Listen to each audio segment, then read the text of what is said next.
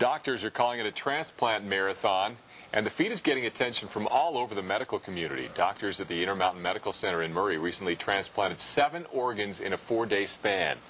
While organ transplants have become routine around the world, the average wait for a patient on a donor list can be up to 2 years. So many transplants in a short time is extremely rare, especially since more and more people are needing transplants.